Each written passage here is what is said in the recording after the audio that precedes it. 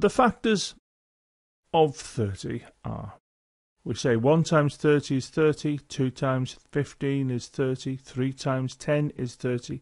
We can't find a whole number to multiply 4. Then we can see 5 times 6 is 30, and so on. And we did this in a previous video. But using this approach, we can find the factors of 30 to be as follows.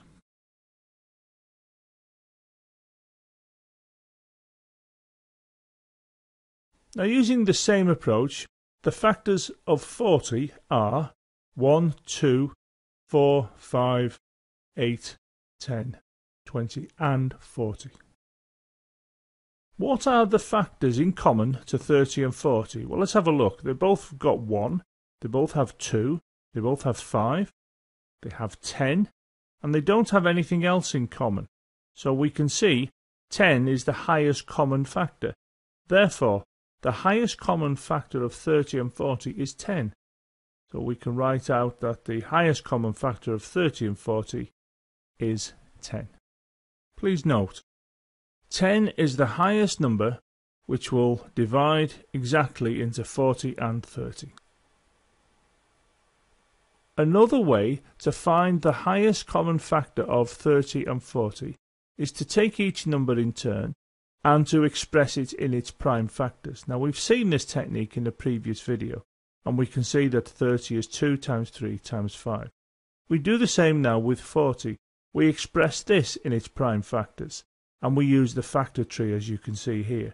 And we end up with these prime numbers, so we can write out 40 as being 2 times 2 times 2 times 5, which is 2 to the 3 times 5. Then we look to see what they've got in common. Now, they have a 2 in common. That is a factor of both 30 and 40. They have a 5 in common. That is a factor of both 30 and 40. Therefore, what we do, we multiply the factors they have in common. So we take the 2 and we multiply it by the 5 to give us 10. So the highest common factor of 30 and 40 is 10. Find the highest common factor of 42, 98 and 112. Well, what we do, we use the factor tree and we find each number expressed in terms of its prime factors. And we can see that 42 becomes 2 times 3 times 7. We do the same for 98. We generate its factor tree and we can see that this ends up as being 2 times 7 to the power 2. Now we do the same for 112. We produce its factor tree, as we can see here, and then we end up with the following representation when we highlight all of the prime numbers, as 112 being 2 to the 4 times 7. We now inspect the prime factors of each number, and we can see they all have 2 in common. Notice we don't choose the 2 to the 4, and here they got 7 and 7 to the 2 and 7 in common. We choose the 7. We multiply the 2 by the 7 to give us 14. Therefore, the highest common factor of 42, 98 and 112 is 14. If we take the 42 and divide it by 14, we get 3. If we take the 98 and divide that by 14, we get 7.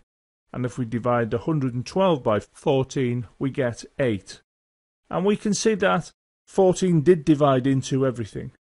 And this 14 is the highest factor that will divide into 42, 98 and 112.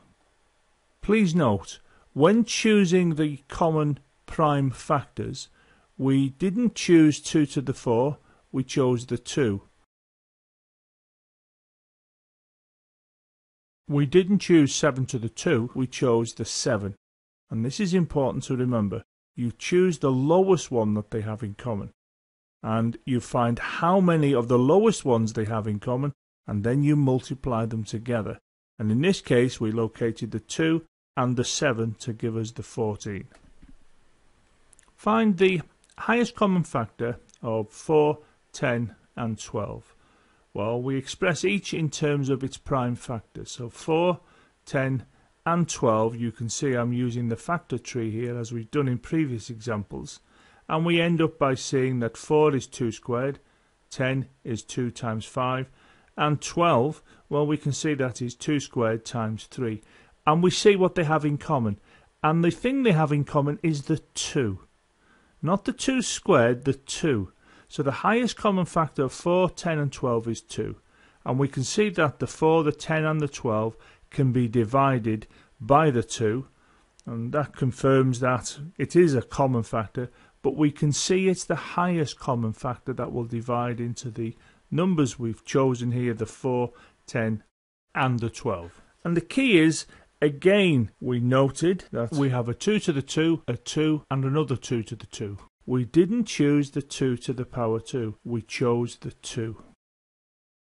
Find the highest common factor of 84 and 512. Well, we express each number in its prime factors again. And we can see 84 is 2 to the 2 times 3 times 7. And we do the same with 512. We produce the factor tree and we end up showing that in fact 512 is 2 to the 9. And now we see what they've got in common, and they've got the 2 to the 2 in common. Therefore the highest common factor of 84 and 512 is 2 to the power 2, which is 4. So 4 is the highest common factor of 84 and 512.